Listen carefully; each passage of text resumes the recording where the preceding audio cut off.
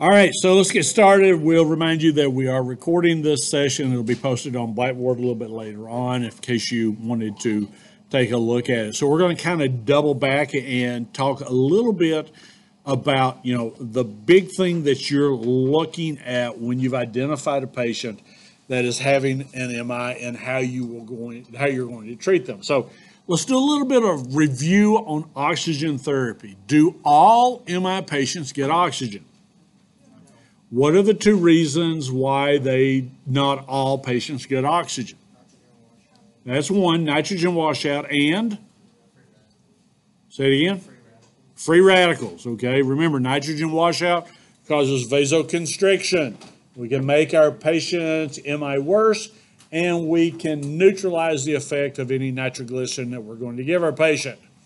Free radicals come into play here, and it can also make our patient's MI worse by increasing the damage that's done to the lining of the artery that's already affected and make that clot even bigger, okay?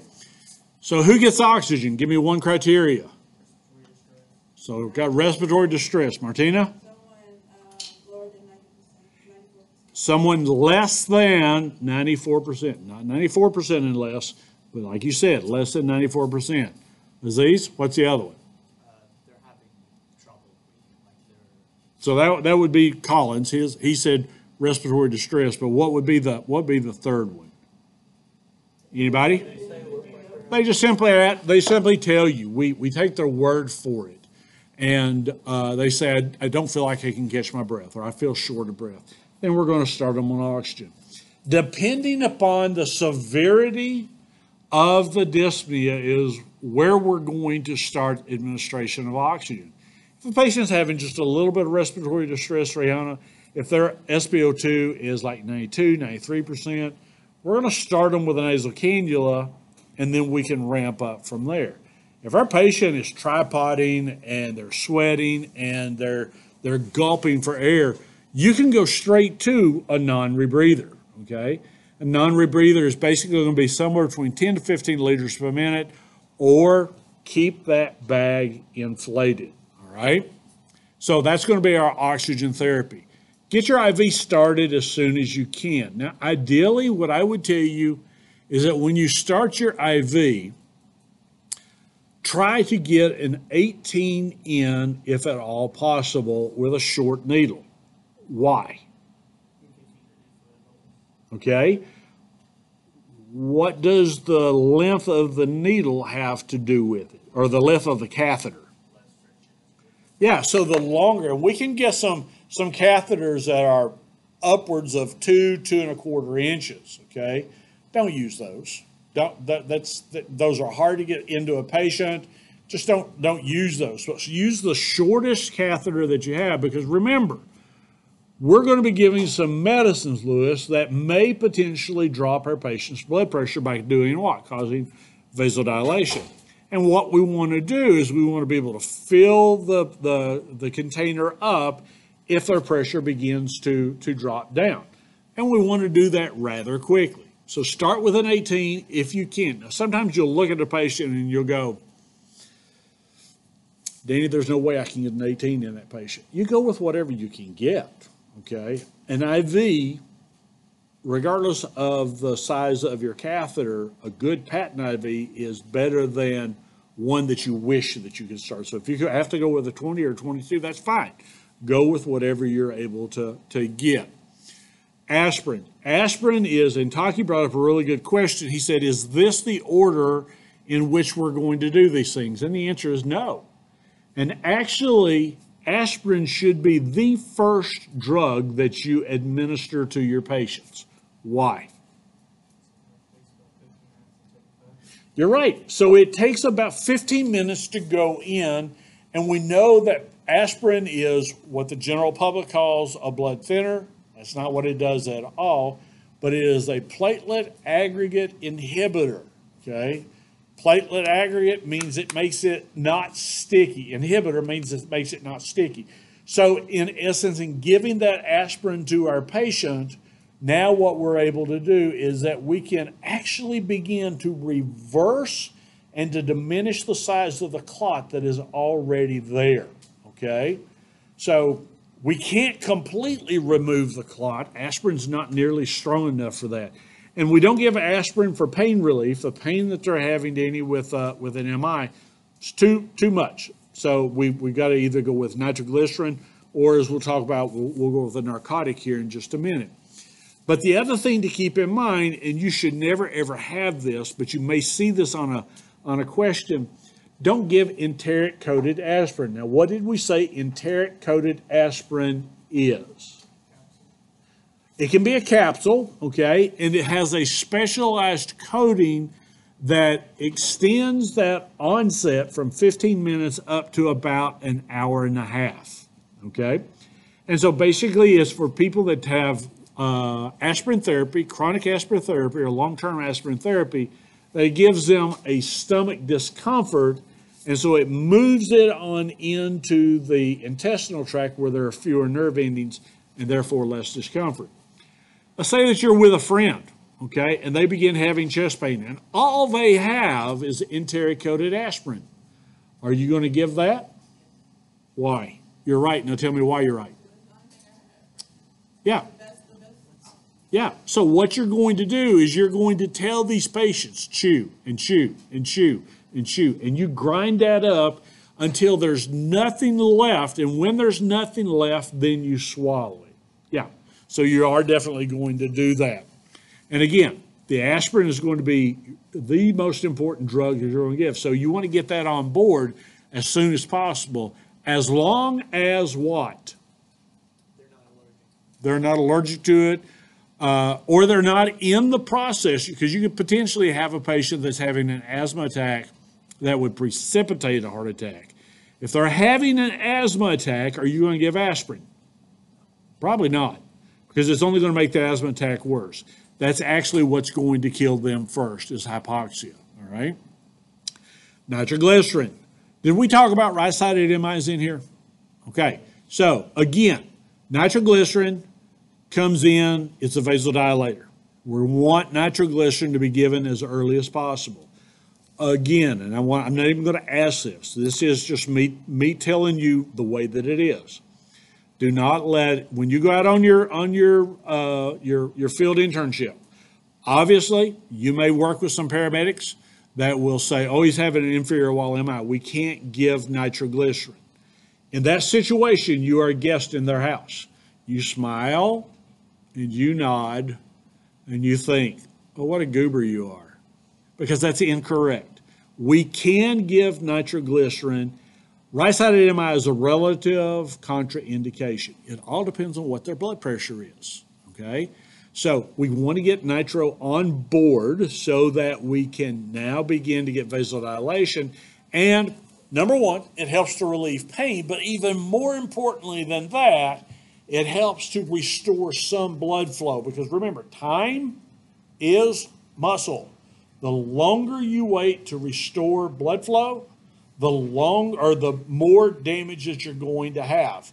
And if when you have a certain critical mass of damage in the patient's heart, now what's going to happen is it's either, number one, going to lead to their death, which is the worst, or number two, reduce their quality of life. Okay, so we want to get that open as soon as we possibly can. Go with morphine or fentanyl. Let me ask you a question. And we talked about both morphine and fentanyl to a certain degree. If you carry both on your ambulance, which one are you going to use? That was quick. Why would you use fentanyl? Okay. So say what again what you said, Colin? It doesn't affect the blood pressure. It does not affect the blood pressure as much as does morphine. You're exactly right. Lewis, what was your rationale? Also has a shorter half-life. Yeah, so it has a much shorter half-life. So if you've got a patient, and remember, they're both narcotics. If you have to reverse it, if your patient goes into respiratory arrest, and you got to reverse it, they'll both be reversed with Narcan. Now, you may have to give more Narcan for the fentanyl because it's a much more powerful drug. But remember, with morphine, we're giving it in milligrams. In fentanyl, we're giving it to them in micrograms. So we're giving them a much smaller amount to get the same therapy. And then lastly, electrical therapy, depending upon what's going on with the patient. And we'll talk more specifically about this, because what we're going to do is we're transitioning it into this part. We're actually going to begin to integrate the different ACLS algorithms. So we'll have 1 week that we'll talk about tachycardias. We'll have 1 week that we'll talk about ventricular rhythms and so on like that, and what the treatment will be for them. Within almost all of those categories, electrical therapy would be an option. We can use electrical therapy when the heart rate is too fast, Rihanna. We can use electrical therapy when the heart rate is too slow. We can also use electrical therapy when there's no organized action to try to shock it back into a particular type of rhythm that we've got going on here. All right, now come on, work with me.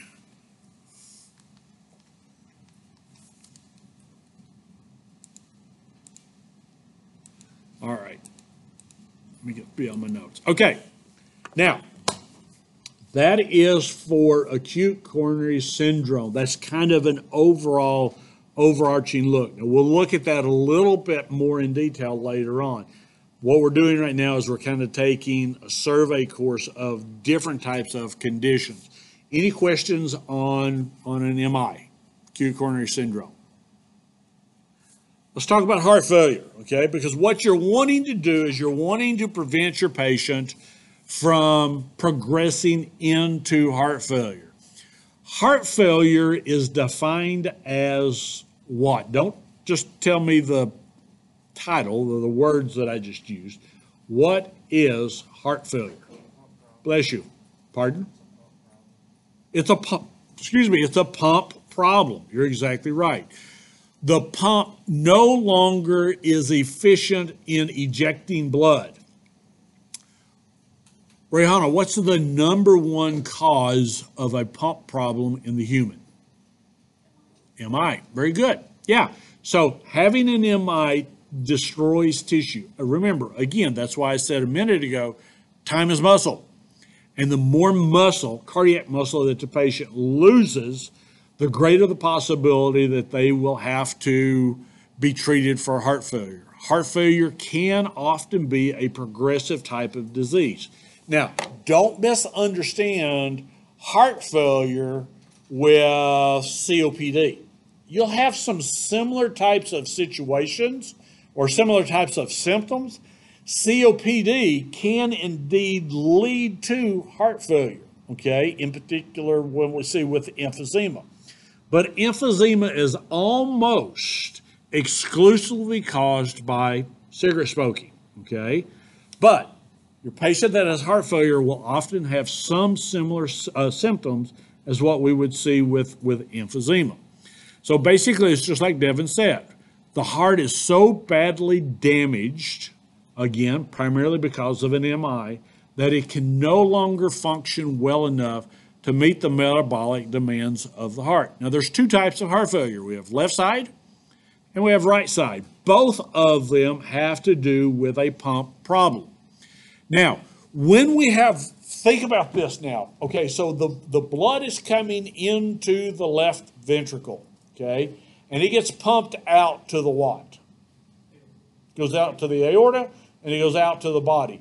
Where does the blood come from that's coming into the left ventricle? It's coming from the lungs, all right?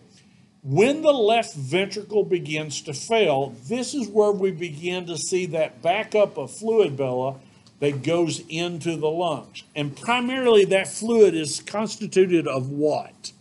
What makes up the fluid that we would see in pulmonary edema in our heart failure patient? You're not, Bella. Plasma. Plasma is correct, all right? Now, again, sometimes we can see specks of red if the patient has a cough with this. This is one of the similarities that you will see with patients that have emphysema. Sometimes they will also have fluid in their lungs.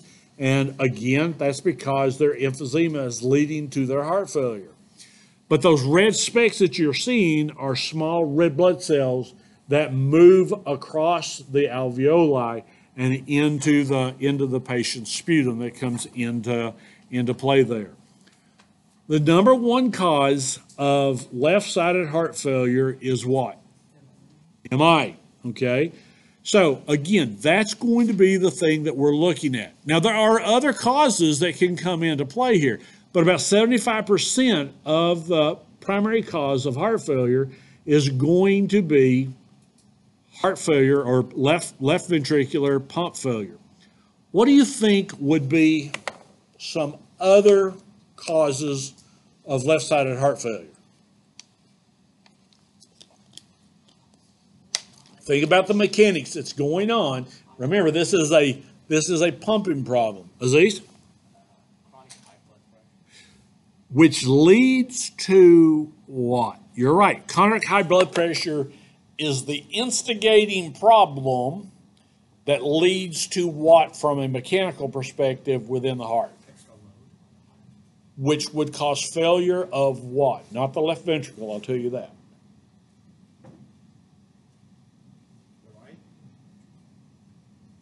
Not the right. We'll come to the right in a minute. It's the contract. When the blood comes back, does it come directly into the left ventricle? No. Where does it come? Where does it go? It goes into the left atria, and then it goes down into the left ventricle. What's in between the atria and the ventricle? Yeah. So if we have a patient with chronic uncontrolled blood pressure, it can lead to failure of tricuspid or bicuspid valve. Bicuspid valve, which causes a backup of blood. So, say it again. Yeah, backup of blood that goes into the alveoli, and it's primarily going to be plasma part of the blood that moves into there. So we can actually have a failure of a valve. That's a relatively simple problem to fix, Miriam. They can go in and they can either put in an implanted valve. I haven't kept up with it, but in the past, one of the things that they've done is they've used pig valves to go in and put that in. Other places, they will go in and they'll put in a plastic or even a metal artificial valve. The first time I ever heard a patient with a metal artificial valve, it just literally blew my mind, because normally when we're listening to the heart, we hear lub-dub, lub-dub, and that's the sound of the valves closing. That's exactly what you're hearing. What I heard whenever this patient had this artificial valve was lub-click, lub-click, lub-click, and it literally sounded like two pieces of metal hitting against themselves, which in essence is exactly what was happening with that valve, okay?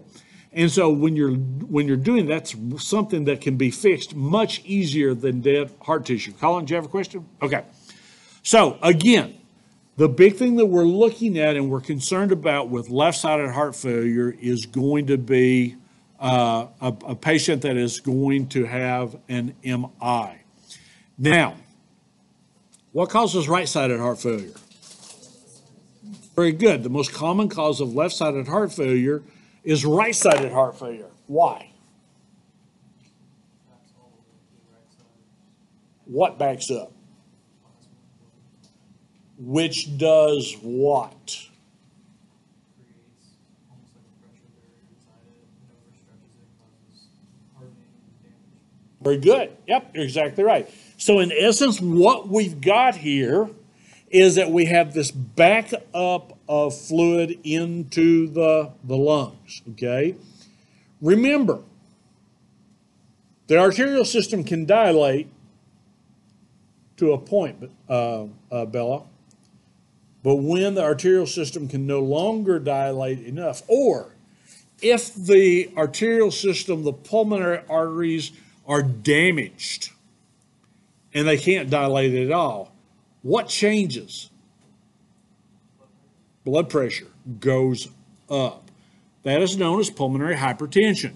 So when pulmonary hypertension goes up and we get blockage into the lungs, into the alveoli, and in particular, what part of the vasculature is actually having the hypertension within the lungs when we talk about pulmonary hypertension? Capillaries, yeah. So these capillaries are engorged, they're backed up, they're full of blood, and they either cannot dilate because of disease or they've dilated to their max. Now what happens is that pressure is sent on back into the right side of the heart, okay? And so that causes right-sided heart failure. And so if the primary sign or symptom of a patient that has left-sided heart failure is going to be pulmonary edema, what's the primary thing that we're going to see with right-sided heart failure? Say it again. Not primary, but you will see JVD, especially when it gets really, really bad. Pitting edema in the lower extremities. So that's why when you're dealing with any patient that's having any type of a cardiac or respiratory problem, look at their feet, okay? That's one of the things that we don't do really well as paramedics is that we don't do an entire assessment. Looking at their feet can give you a ton of information. The other thing that can cause right-sided heart failure all by itself without affecting the left side is a pulmonary embolism. Remember, what is a pulmonary embolism? Yeah, and basically what we're talking about is we're talking about a larger blood vessel than the capillaries. And so again, when you have that blockage, you're still having enough fluid or enough blood that's able to circulate around it, much like we would see a partial blockage within the heart. But eventually that begins to back up. And again, it's not going to back up over here to the left ventricle. It's instead going to back up over here to the right ventricle. So it is possible to have right-sided heart failure and yet have no left side involvement whatsoever. Here's the problem. Well, actually, you tell me. What would be the problem if you have right-sided heart failure but you don't have left-sided heart failure? Say it again? Not necessarily. As a result of what? Which, not the rest of the body, but to the heart itself. And we call that, ladies and gentlemen, before cardiac output. We call that, starts with a P, ends with a reload. Preload, okay? So when we reduce the preload, all right, you guys are going to get tired of hearing me talk about preload and afterload, but it's an important concept. If preload is reduced as a result of right-sided heart failure by itself, coming from a pulmonary embolism, then basically what we're going to see is that the patient's quality of life is still going to be negatively impacted. Is that rain? Oh, okay. Okay. So when we're looking at this, and this is a slide I've used for a number of, or this slide deck is one that I've used for a number of years. Sometimes I will slip up and call it congestive heart failure, but generally we just call it heart failure. Whatever you want to call it, I don't care. I don't care. So basically what happens is within heart failure, just like we said, we begin to get edema somewhere. It could be potentially in the alveoli, and or it could be in the lower extremities. Now, here's the thing that's important to remember. When you're doing an assessment on your patient, all right, keep in mind that some of your patients have a chronic heart failure history. And what they're going to be doing is they're going to be confined to a bed. And generally what we see with hospital beds is that the head is elevated and the feet are slightly elevated. You're not going to see pedal edema down here. Why? Because it's not like the salmon. They don't go upstream. So the pedal edema is actually going to drain down to the lowest part of their body which is actually most likely going to be the lumbar sacral area of the back. So when you're moving your patient over, make sure that you are assessing for edema landing in the lower part of the back. That gives you lots of good information. Now, the other thing that we're looking at here is that you can identify the seriousness of heart failure by palpating the abdomen as well. How might we be able to do that? Yeah, so if we palpate that, did I cover this? Oh, good grief. Okay, my apologies. Anyway, palpate the liver. If it squirts back up into the jugular veins, then it's going to be fairly serious. Okay, your assessment. Focus in on your chief complaint. Okay, these patients will often have respiratory distress as just part of their normal daily living. Okay, they're never not short of breath. Find out, is their dyspnea worse today and by how much? Look at and find out if they've had acute weight gain. So, for example, these patients will often be on a salt-restricted diet, and they will try to, physicians will try to keep their total intake of salt to less than 2 grams per day. I don't know if anybody in here has ever been on a 2-gram sodium diet, but it's terrible. I mean, you might as well not eat because, I mean, we like salt.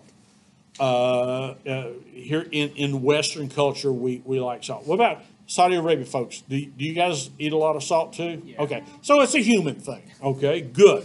Bonds us together. So it's a human thing. And so generally what you will often see is that you will get a call for a patient that has acute respiratory distress, and when you're talking to them, not only as part of your patient or getting your history, don't only ask them about what their last oral intake was. Find out what they've eaten in the last 24 hours.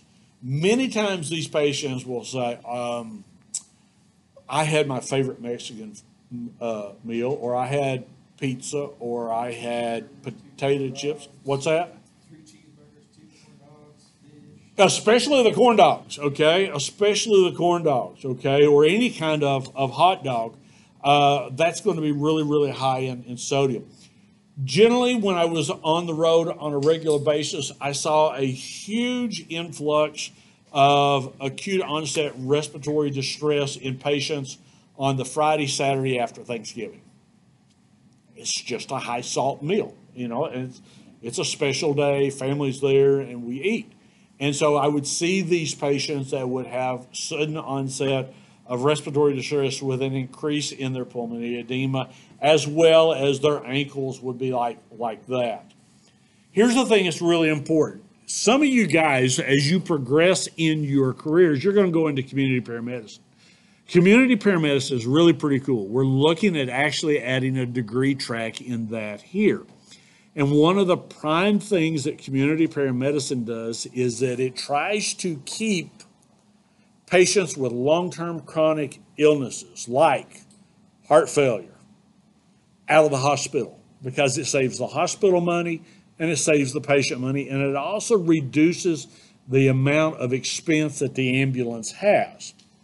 So one of the things that you'll be doing, some of you, you'll be going and seeing your patients. It's much like home health. And the way that I like to say it is that it's that intersection between home health, which is typically a long-term relationship, and EMS, community paramedicine, which is usually about 28 days. Because this is all driven by insurance, and the biggest insurer in America today is Medicare. Medicare says to a hospital, if your patient comes back in for the same diagnosis that you discharged your patient from in 28 days, we ain't paying you nothing, and you still have to provide the care, okay? You have to provide the care. Plus, if you hit a certain threshold of this, we're going to fine you. So, community paramedicine is one of the ways that is done. Many times the EMS agencies will partner with hospitals to pay for the salary of their community paramedics. So anyway, You will go out and you will assess these patients. You'll take in, instead of taking in a jump bag with a defibrillator, you'll still have all your ALS equipment, but you'll take in a pair of scales, weight scales, and you'll take in an iStat, and you'll take in your blood pressure cuff. You'll go in and you'll assess these patients. Generally what you'll do is you'll go in and you'll see them for about an hour, about twice a week, or maybe even 3 times a week, depending on what the doctor calls for. You will weigh them. You will track their weight. And if you see a patient that has gained 10, 15 pounds, which is entirely possible when we eat a lot of salt over the period of about 48 hours, now we got to do something. We got to change that out. So maybe we will help increase the patient's Lasix. We'll talk about diuretics a little bit later on in here, and then we'll hit it even harder for those of you that are in 225. So the big thing that we want to do is we want to watch for our patient's weight gain. That's going to be a key criteria of doing that. And your patients are going to know. They're going to know if they have retained water for that. So look at their medicines. Again, begin making a list of medicines you're not familiar with. Use Hippocrates. If you found another pocket guide that's on your phone that you like better than Hippocrates, use it. But begin, Sydney, to become familiar with these different classes of medicines, because new ones are being put out every single week. Danny, there's no way that you and I can keep up with medicines. I got physicians that I will go and see, and they'll say, I'm not familiar with that medicine. Let me look it up. Well, you know, if they've got all this additional training and residency and specialization, and they can't keep up with medicine, why should I be expected? So use your pocket guides as they're appropriate. Be really, really good about assessing the quality of how they're breathing. Not only how fast they're breathing, Landon, but look at their tidal volume. Listen to breath sounds. Begin to listen to breath sounds on everybody you transport. In your labs, guys, begin listening to breath sounds on each other. One of the things, I don't know if you'll use it or not, but one of the things that we've got is that when you get into 360 in the spring, we'll begin doing some simulations, and we've got a stethoscope in there that actually we got several, we got 3 of them, that will simulate any kind of breath sound that we want to do. I can remember we had a couple students that were married to each other, and I told the one student what I was going to do, and I gave it to his wife and said, hey, go over and listen to your husband's breath sounds. And when she went over to listen to his breath sounds, I had him in really, really bad pulmonary edema. And just to see her eyes, because she thought it was just a regular stethoscope, just to see her eyes bug out. And so it's that realistic. So we will begin doing that with not only breath sounds, but also heart tones. So assess your patient's breathing and then go in and look at that. If you get called in the middle of the night with a patient that reports of a sudden onset of shortness of breath, that is known as paroxysmal nocturnal dyspnea, okay? Paroxysmal just simply means a sudden onset. I think we have a rhythm that has paroxysmal in it, don't we? What is it? Yeah, PSVT. And in PSVT, you see what? Good, Devin. Starts or stops. Okay, SVT, that you see start or stop. With paroxysmal nocturnal dyspnea, or PND, your patients go to bed at night, they're doing fine, and then they wake up in the middle of the night, and usually their respiratory distress, Sydney, is really, really severe, bordering on respiratory failure. So you got to be aggressive. You got to get in and you got to address your patient's respiratory status really, really quickly. Let me ask you a question. You should know that administration of nitroglycerin will cause venous pooling. Can we utilize nitroglycerin in the case of a patient that has P&D, which leads to severe pulmonary edema? Yes or no? And then defend your answer.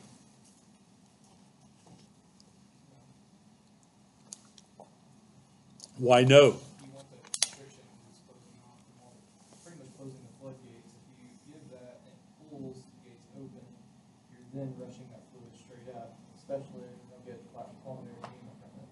Okay. or something similar to it. Okay. I see your rationale. Okay. Anybody want to go with yes? Or is everybody else just afraid of Lewis? He's not that scary. I'm with it. You're afraid? I got one with me. So I would tell you, depending upon the patient's blood pressure, I would probably give it. Why? Because you have within the heart itself a rather large area on the backside of the heart known as the coronary sinus. And that's where, when we have this venous pooling, that's where that blood is going to collect. Now, if that blood were to stay there for days, that's not going to be a good thing. Because remember, blood that sits clots, but it's not. And so what it does is it gently, it doesn't pull, it's not a diuretic, so it does not pull the fluid out of the lungs. But what it does do is it allows kind of a holding area that now will keep that pulmonary edema from getting worse. And because of gravity, because let's face it, your patients in pulmonary edema are going to be just like this. But because of gravity, now it will begin to backflow and it will help your patient. Now, obviously, there are some, you want to look at the contraindications for the administration of nitro. If any of those exist, you may or may not want to give it. If you have any concerns about should I give it or should I not, you pick up your radio, you pick up your phone, and you call med control. Call it. You get something like Epi.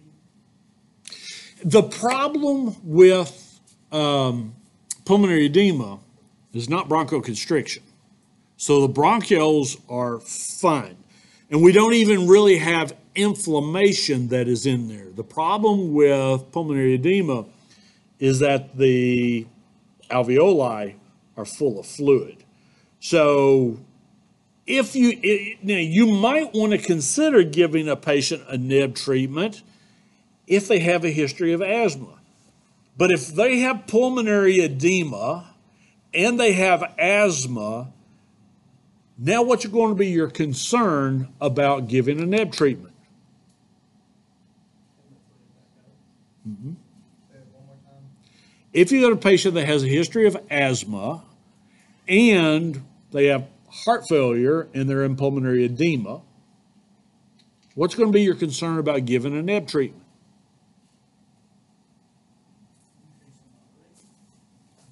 What's that got to do with the price of eggs? More fluid and more strain on the heart. More strain on the heart. Now, I'm not telling you not to give an neb treatment, because remember, you got to treat what's going to heal your patient first. Your patient is most likely going to crash if you don't get the respiratory system fixed. So they'll go from respiratory distress to failure to arrest, okay? Much quicker than what they would normally do if you've got a patient that is in heart failure and now they go into cardiac arrest. That's one of those situations where you're going to go, okay, what do I do? I'm in charge. This is why I'm getting paid the big bucks. Yeah, whatever.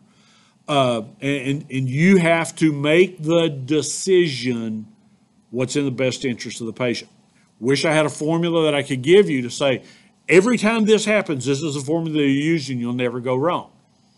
I don't have one, and trust me, there will be times when you will make the wrong decision. Welcome to the human race. Okay? Good. So when we're looking, yes, please. One more. Go right ahead. If you're giving the nitro, are you doing CPAP as well, or are you taking one over to CPAP in heart failure and pulmonary edema? and pulmonary edema as a result of heart failure. Could be, yeah. Okay? Good question. Are you going to use CPAP with pulmonary edema for the patient that's in heart failure? Maybe BiPAP, maybe CPAP. Okay. Would you go with BiPAP? Depends on severity. What's going to kill him first? Say it again now. What's going to kill him first? Losing air. Okay. So you're starting to talk like me. The answer is it depends. Okay. First thing you want to do is you want to assess your patient's hemodynamic status. Okay. Remember, if your patient has fluid in the lungs, they're not getting good oxygenation. And eventually, what is that going to do to the cardiovascular system? It's going to die. And how are you going to know that your cardiovascular system is in the process of dying? And? Say it again. And? Yeah. So you're going to have, your patient's going to have signs and symptoms of shock. Should you put a patient on CPAP / and or BiPAP if they got a blood pressure of 90/60? Why not? Yeah, Taki, very good. Yeah. So remember, one of the side effects of CPAP and BiPAP is just what you said. We're filling up these big lungs here. It's squishing the heart. That's a technical medical term. Squishing the heart, reducing, my favorite word, preload. Okay, so it's reducing preload. Don't look at me in that tone of voice.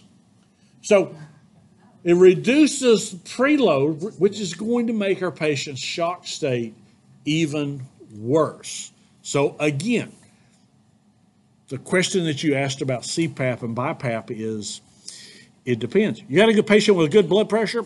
Go for it. May the force be with you. Absolutely. Give them CPAP because it will help to push the fluid, increasing the pressure in the alveoli, and it'll move the pressure or move the fluid out of the alveoli back into the vasculature where it belongs.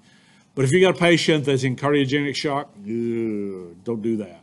You won't be able to defend that at all.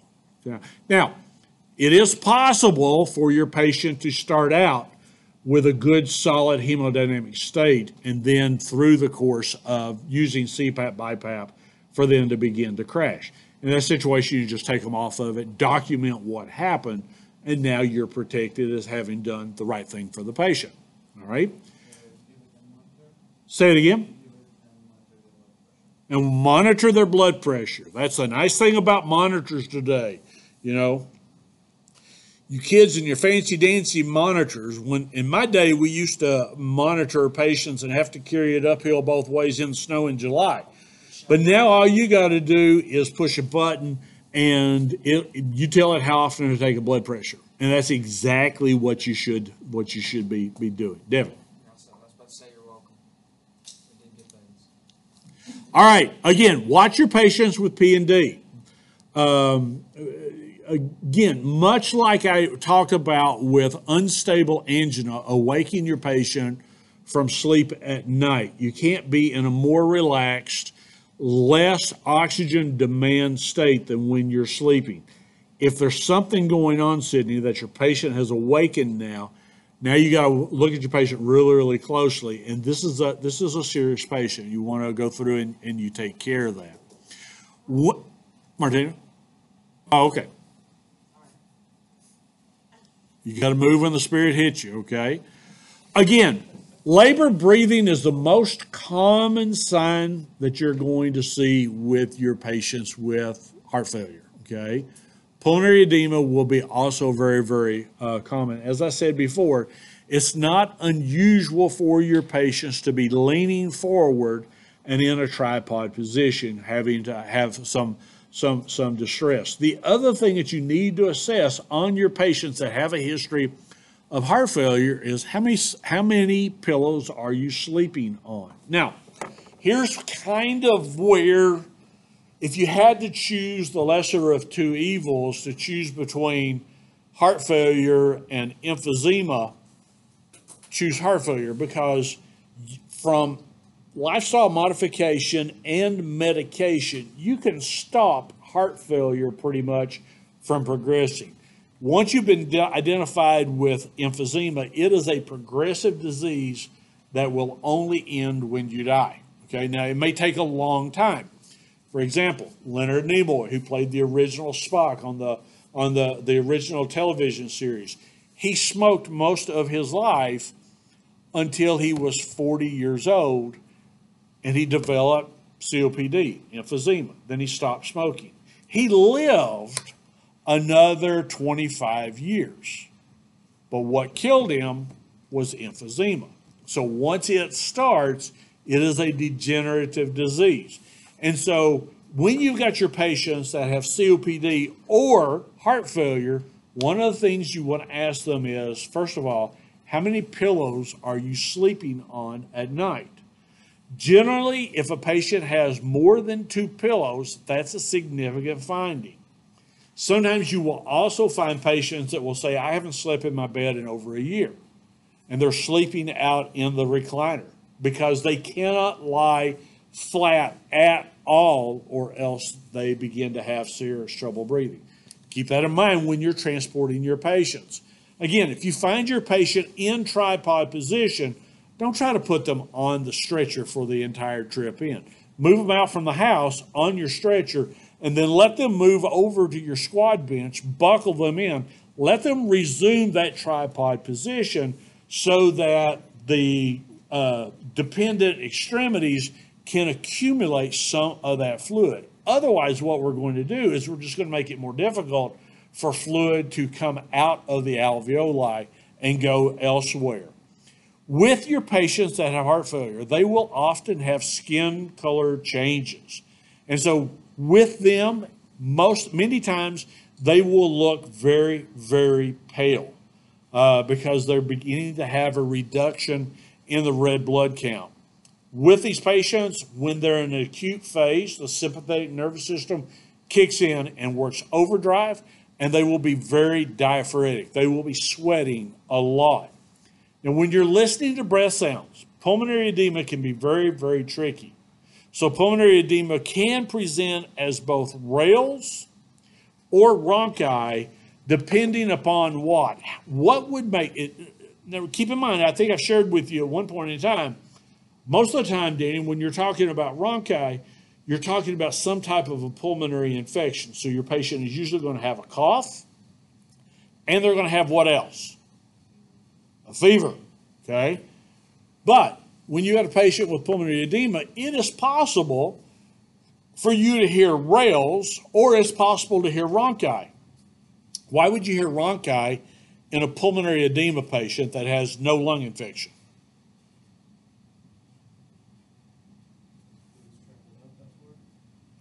Well, now, it didn't have to travel far because remember, you're listening to lungs. So you can, typically what you're going to hear with crackles, you're going to hear widespread crackles in multiple places. When you listen for rhonchi, you will often only hear it in one part of one lung. So you may hear rhonchi here.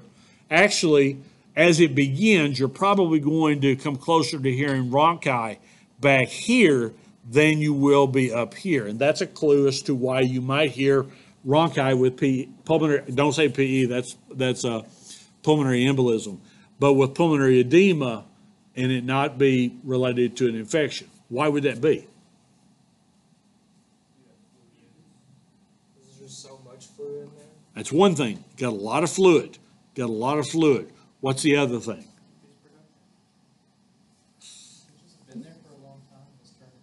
Yeah, you're correct. So these patients will have pulmonary edema as a regular basis.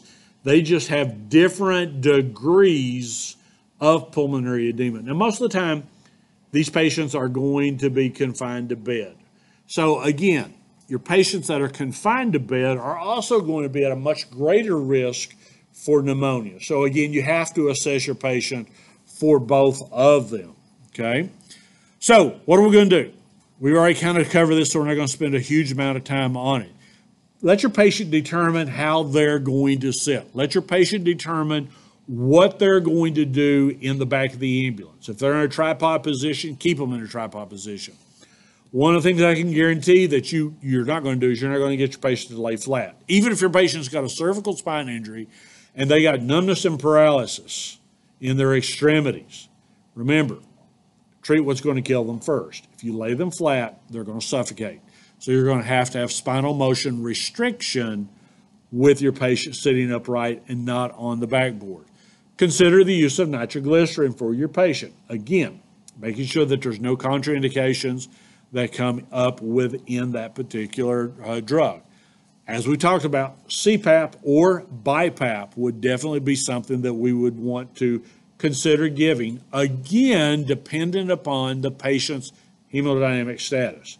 Much as Taki said a while ago, if our patient is crashing from a hemodynamic crash, they're going into shock, don't do that. That's just going to speed that process up, and you're going to be guilty of a paramedic-assisted death. So you're going to have to withhold that. Now, as far as we're looking at CPAP itself, let's look a little bit at the science. So CPAP has been proven to be effective for heart failure. And basically what it does is that when we increase the pressure within the alveoli, we also have an increase in the pulmonary venous system that will push more fluid back into the arteries or the capillaries, the arterioles, and therefore it takes it out of the alveoli. By having either this continuous or this alternating type of pressure that we see with both CPAP and BiPAP, fluid is basically, it's just kind of like you're using you're just kind of blowing up a balloon and you're moving the fluid out of the alveoli, okay? And I've seen many, many times where CPAP has kept a patient off of a ventilator. Now, here's the thing to keep in mind when you're dealing with really severe heart failure patients. If you're going to RSI your patient, if you feel like that this patient is in failure and they're moving really quickly into arrest. Now, obviously, if the patient's awake, you're not going to intubate that patient. They're going to fight you. Remember, you got to have your patient positioned, and they can't be in that position. But if you intubate your patient with a history of heart failure and they go to the hospital, they're probably going to be put on a ventilator. There's a good possibility, especially if they have a long-term history of heart failure, they're not coming off that ventilator, which means hundreds of thousands of dollars for your patient and their family, just simply from a financial perspective. But setting that aside, now that patient has zero quality of life. We've increased the possibility that they're going to die from a nosocomial infection. Nosocomial infections are infections that you would get or the patient would get that they didn't have when they came into the hospital. Hospitals are dirty places, okay? They're no place for a sick person. So when you go into the hospital, especially if you've got some type of respiratory process going on, make sure that you try to use, especially in heart failure patients, that intubation is going to be the tool of last resort. I'm not telling you not to use it. Miriam, there will be times where you will have to intubate your patient or they will die. But that shouldn't be your go-to. That should be your last resort, then your first alternative. CPAP. I have seen patients with CPAP that were ready to be intubated. And by the time we got to the hospital, they were laughing and talking and wondering what's for supper. It's just dramatic. And I suspect all y'all that are working in the field right now have seen similar things that have happened as well. So what's the criteria for CPAP? Well, first of all, your patient has to be awake and alert and able to follow commands. Aziz, if they're able to follow commands, that means that they're able to maintain their own airway, and now we don't have to worry about air going into the stomach. Second thing we have to do is that they need to be older than 12 years of age. That's usually not a problem. CPAP almost never is used in pediatric patients, okay? The next thing we want to do is, again, much like we talked about earlier, we want to make sure that they've got an adequate blood pressure. For use of CPAP, what would you consider an adequate blood pressure?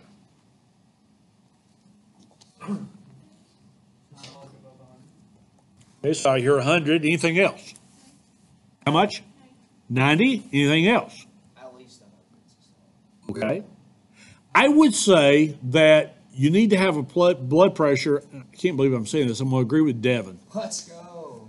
That's Of at least 100. At least 100. Why? Because you are going to get some blood pressure drop when you use CPAP for the most part. And so if you've got a blood pressure of at least 100, now we're going to be okay. We've got that 10-point buffer to be able to maintain good perfusion for our patients.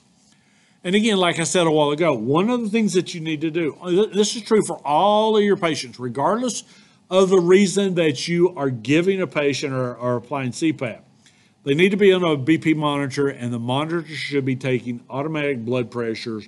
Probably about every 5 minutes, Bella, is going to be adequate, okay?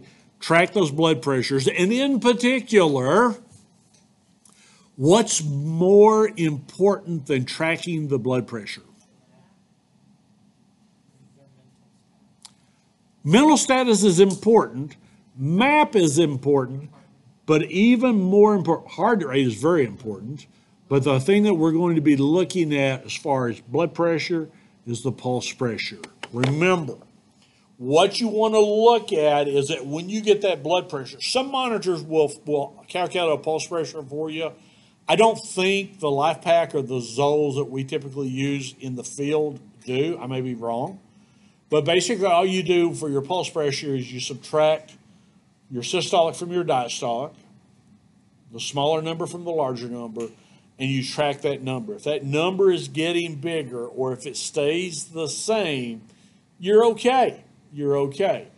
If that number is starting to get smaller, that tells us we have a narrowing pulse pressure, and that is even an earlier indication that your patient's blood pressure is dropping, even though you look at a blood pressure and you go, but it's above 100. Bill said it had to be above 100. But if you start out and your pulse pressure is going to be like 36, and then the next one's 30, and then the next one is now down to 25, you may want to remove your CPAP and see what happens to your patient's blood pressure when you're doing that, okay?